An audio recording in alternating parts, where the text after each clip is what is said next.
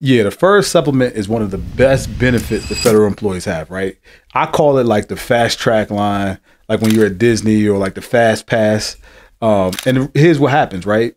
If you're in the private sector, you can't take Social Security to 62.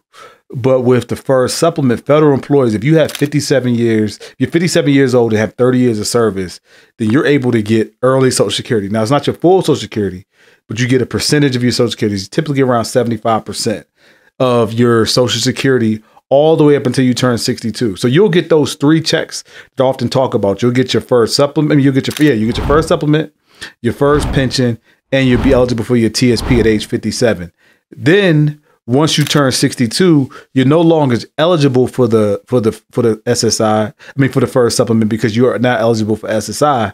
But at the end of the day, you don't have to wait to 62 to access your SSI, because you could get it.